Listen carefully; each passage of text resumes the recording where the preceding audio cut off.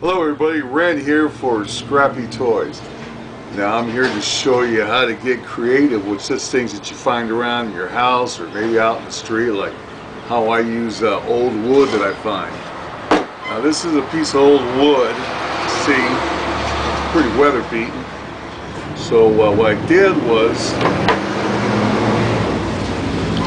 sand it a bit, my electric sander. If you don't have electric sander, you can do it by hand. You can see the difference, but it still gives it that old look. So I'm going to show you today, because like I'm always into crate labels, the old ones, you know, you can see this one's a little faded, just kind of fit right in. So anyway, what I'm going to do is attach it, and you can also see that I kind of burned some of the edges here to kind of give that old look. You know, and you can also do that with the wood too. Maybe get a cellular torch or something and just kind of put some little scorch marks on there, or even just a lighter. Maybe a lighter can just kind of put some smoky look to it. But anyway, something like that. You know what I'm talking about. But anyway, you go ahead and put this on here where you want it, like so. Now then, got your bearings down, and you get some glue. And you just so pour it on the back here, around the edges, nice and good, and in the middle, around the edges again. Make sure you get that. You don't want to get too close to the edges, because when you go ahead and press this down, it will kind of seep out. But you know, nothing you can always clean it up. So you set this down here like so. Push it straight here. And you just kind of gently push down on it. Okay, once you got that down, see this? You put it out in the sun for a while.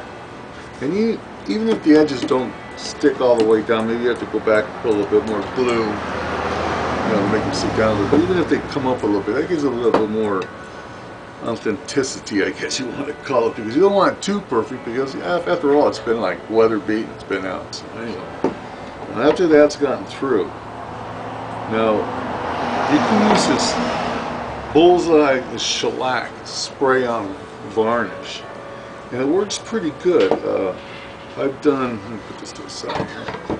I've done these with it. This one's a little older though, but you can see it does put a nice shine to it.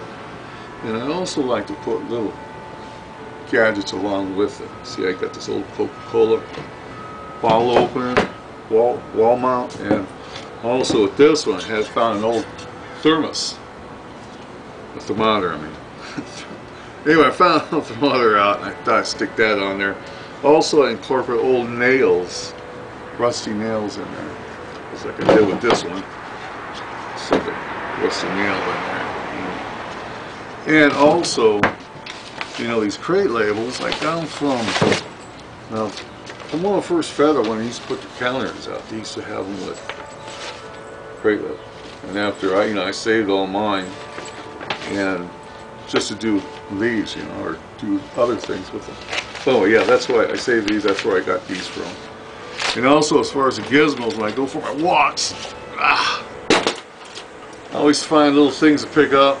Might go good with some of whatever I'm making.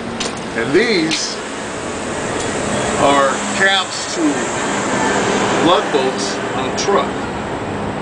And I use this on one of my buildings I made at church. I drilled a hole on top with my bell inside the bell tower. Pretty cool. But anyway, you can do that. Now once you get, I was talking to you about, you can get a really stronger polyurethane, and it can come out like this. And I'll take some close-up pictures, but I don't know if you can see how glossy those come out. That's almost like the stuff to use on gym floors. You know, really thick, glossy. Looks pretty nice, huh? And here's another one that I did. Again, I use that really thick, glossy polyurethane. And yeah, even if you scratch it, you can rub the scratch out of it. That's how nice and thick it is.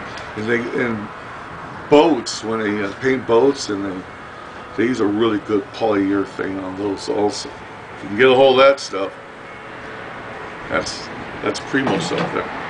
And also, you don't have to use crate labels. And I think I remember telling you I had got a hold of some old redwood shingles at the re-roofing the house.